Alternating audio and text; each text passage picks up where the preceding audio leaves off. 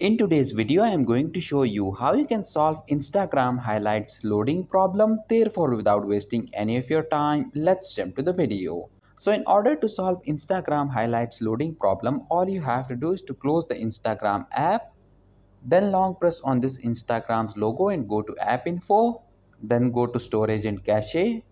First click on this clear cache option and then tap on clear storage. Once you have done that, go back and then tap on this force stop option, click on OK, and that's it. After doing this, the Instagram highlights loading problem will be solved.